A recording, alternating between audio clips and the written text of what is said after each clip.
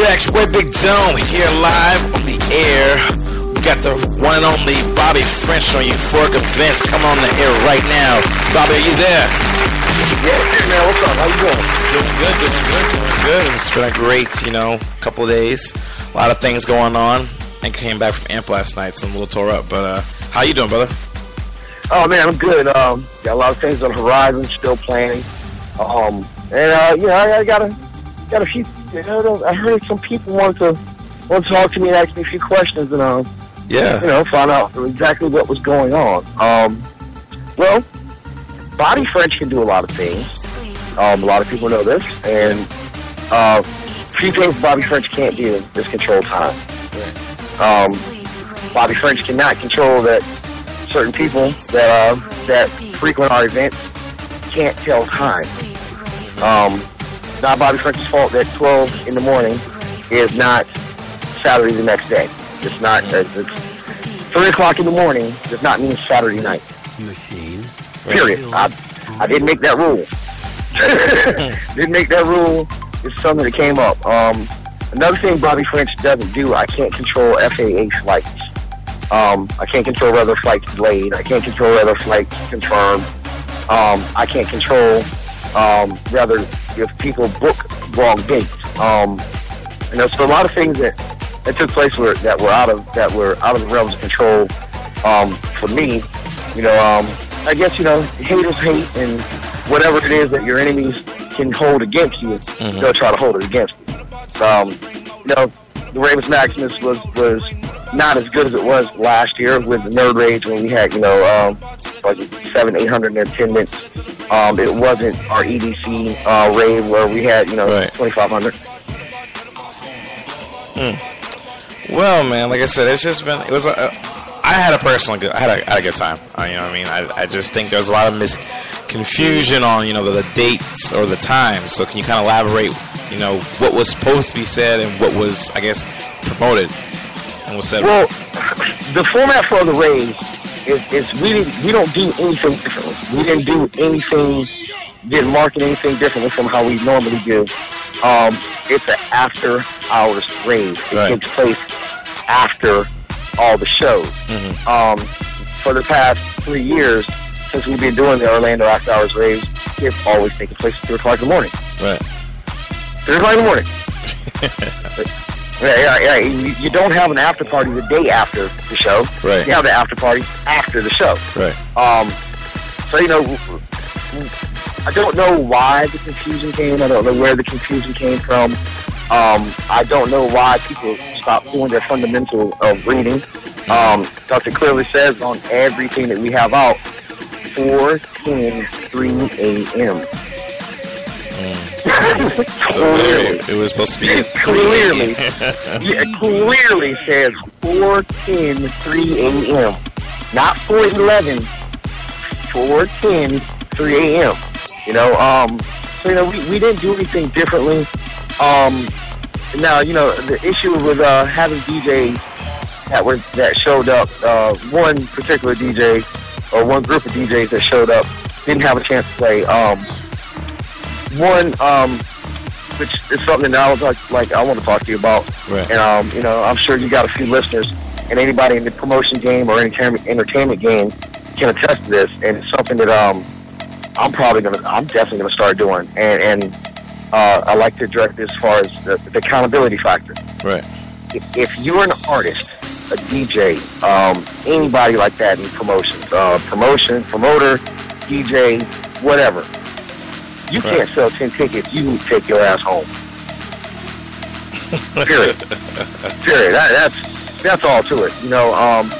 And the accountability goes into that because we have people that I'm a promoter for this place, I'm a promoter for that place.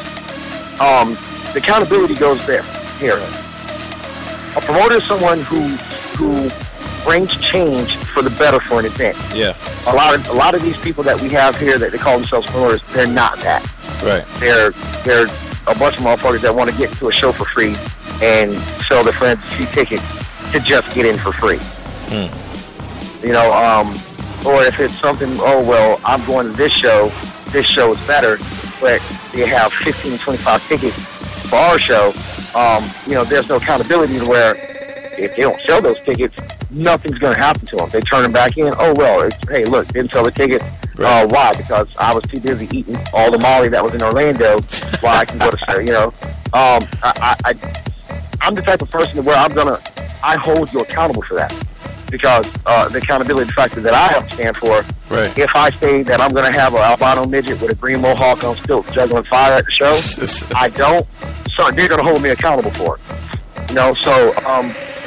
The accountability factor for us to show is Cody Slick Day for ITO parties. Right. Phenomenal promoter.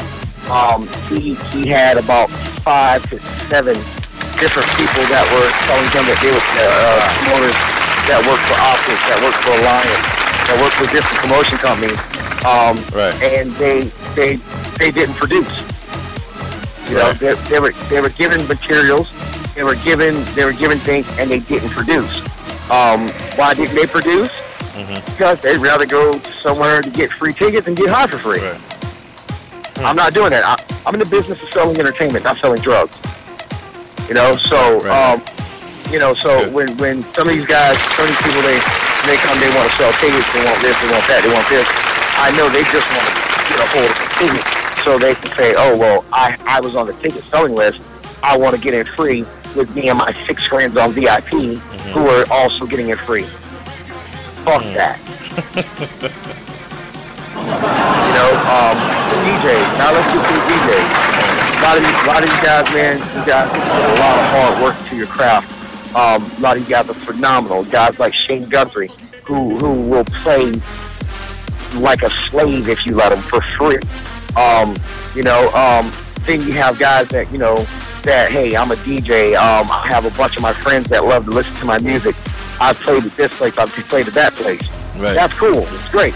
Some of these DJs, they take advantage. They take, that they play for these people for big name artists, and that's cool too. However, the accountability around that is this: you're a DJ here in Orlando, Tampa, wherever the fuck you're from. You've been DJing for how many ever years? That's great. You can't have 10 people to pay to come see you play. You're such a phenomenal DJ. You can't sell 10 tickets to have 10 people pay to see you play. You're giving tickets. You were given tickets 3 months before the show, giving 30 tickets, and then ticket roundup, you give all 30 tickets back, and you want to play, and then you come and you want to expect $75 to $100 to play. Fuck out of here. So, when they say, though, Bobby Frank is a shrewd businessman, he's cutthroat, he's this, he's that. Nah, bro, I'm just being honest. Because now what I'm doing, accountability. Somebody has to hold these people accountable for what they say they're going to do. Because if you say that you're going to get tickets and you're going to sell tickets, I'm expecting you to give me $100 in tickets. Right. I'm expecting you to give me some fucking excuse that you went to Ultra and got fucked up on Molly, fell asleep in the hotel, and lost the ticket. I don't want to hear that. Right. I don't want to hear it, and I'm not going to stand for it. You can take that shit over there to Jeff Kinney and them guys over at Firestone. I'm cool with that. I don't deal with that. Right. You can take that over to Guilt with Eric Arroyo and those guys at Optics. Right. I don't sell tickets. We produce shows. All right. We produce shows. So we need people. Right. We need people that are going to be able to produce. That are going to be able to produce to generate the clientele that we need for our show production. I'm not into throwing free raves. Right.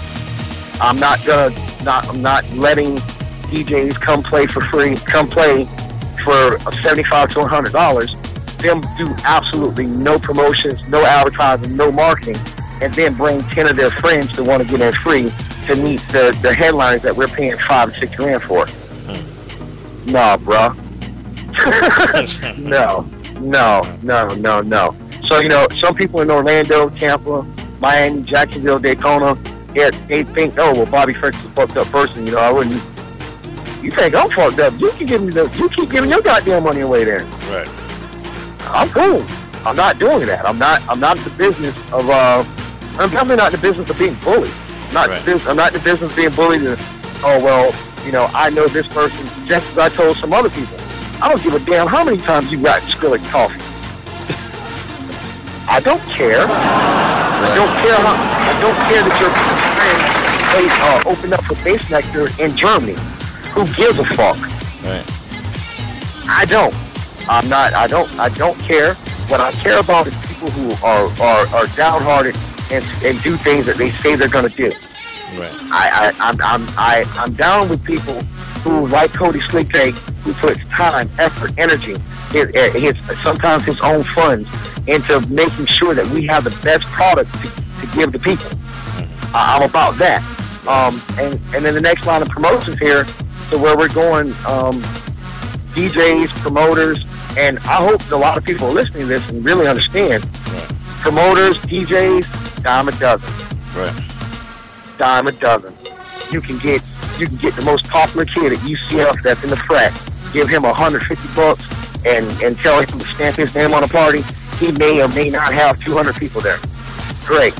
Everybody's a fucking DJ now. Yeah. Everybody's a DJ. So a lot of you DJs that are listening, your attitudes don't work with everybody, fellas. Because for every one of you that say you won't play, there's 7 that will. And one of those 7 are going to be 2 times better than you are. And going to be willing to pull their weight, going to be willing to make sure that they have, I think DJs now should be paid $1 per person. Right. If you want $75, bring 75 in.